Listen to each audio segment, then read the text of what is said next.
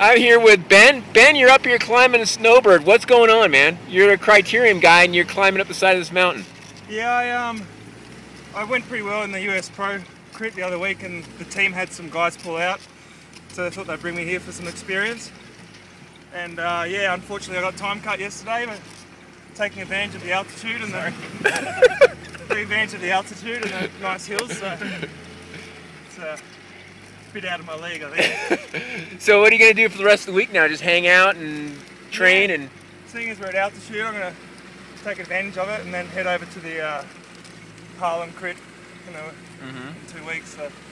You know, this car can do about 80 miles an hour up the side of this mountain. You want to grab on? I'd like to, but it wouldn't help me much, would it? We'll motor pace you up there. Get on, just get in our wake. I'm going full speed at the moment. All right. Good on you. Thanks, man. Good to see you. Later. Keep training!